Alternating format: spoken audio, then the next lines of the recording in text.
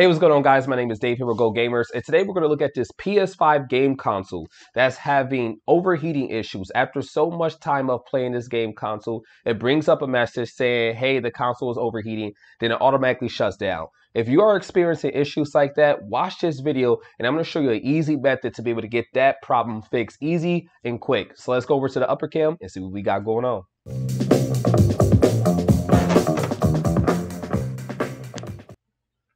All right, guys, so as you guys can see, we have the PS5 that is, these things are huge. It's actually blocking out a bunch of light, but I'm going to open it up.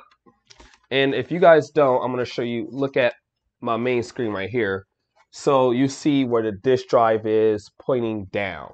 And if you even got the model without the disk drive, try to go on this side right here. Okay, so this is my left. We're going to pull this side, not the sign with the PS logo right here, this sign.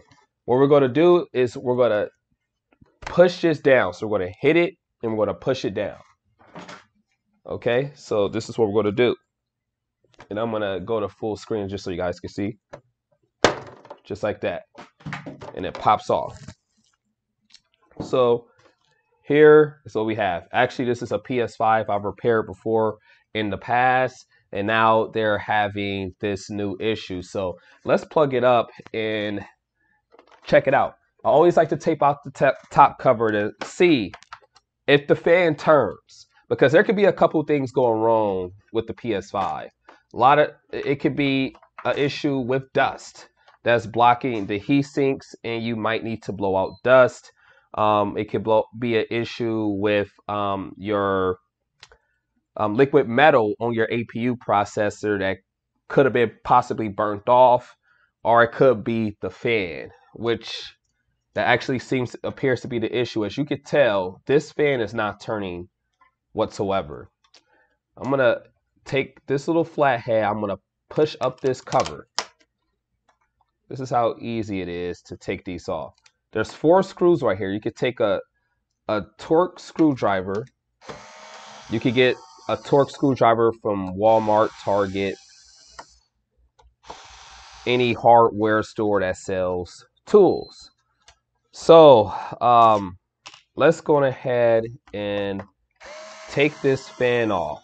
All right, so here is the old fan. So remember, if you guys are having this issue where your fan is not working, this is the repair for you. If your fan is working and it is turning, it might be another issue. And you might have to watch one of my videos to be able to figure out how to fix that. I do have a playlist on my channel. If you click on my channel, just the Go Gamers channel, go over to the playlist section, click on PS5s. You can be able to see some of my other videos. But if your fan is gone out, this will fix your issue. Now, these fans going out is actually pretty common. I've repaired actually quite a bit of fans. Now, if you want to know where you could be able to get a fan, you can be able to just go to Google, type in PS fan replacement, go to ebay.com, type in PS5 fan replacement. I'm pretty sure you could probably get some fans off of Amazon. If you got to make sure you type in replacement. Also, if you go to Amazon or eBay, type in PS5 intercooler or a PS5 extra fan. There's fans you can be able to put on the back of these game consoles, which also helps keep these consoles cool. I always recommend that for people that you put a lot of use of their game consoles. You don't want to put too much stress on these fans. It's always good just to be able to have 2 fans going at once. That's going to help save that console. So now let's go ahead and cut that back on and see. You see the fan immediately started turning. The fan immediately started turning. Also, I want to let you guys know before I move any further, there's a couple different screws. These ones that's threaded like this go on this side. Obviously, you got to put this back on first. Go on this side. The short, small screw, like that one, goes right here. The big, long screw, threaded like this, goes right here. Just so you guys can know that orientation. Just so you guys can be able to do that at home. So we could easily pop this back on with no issues.